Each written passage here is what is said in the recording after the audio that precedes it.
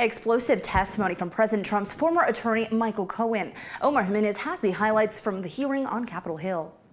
I am not protecting Mr. Trump anymore.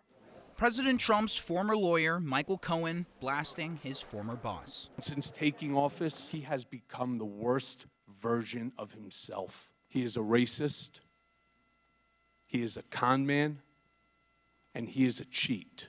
Cohen presenting a copy of a $35,000 check as evidence Trump directed hush money payments to adult film star Stormy Daniels. He asked me to pay off an adult film star with whom he had an affair.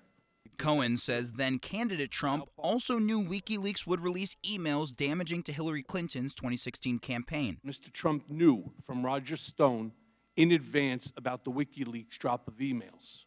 And Cohen claims Trump lied during the presidential campaign about his intentions to develop a Trump Tower in Russia. He lied about it because he never expected to win. Republicans say, as they have throughout the hearing, that Cohen isn't credible. The now disbarred lawyer pleaded guilty to tax crimes, campaign finance violations, and lying to Congress. Cohen will go to prison in May for 3 years, but as today's testimony proves, I have fixed, he's not going quietly. But I am no longer your fixer, Mr. Trump. On Capitol Hill, I'm Omar Jimenez reporting.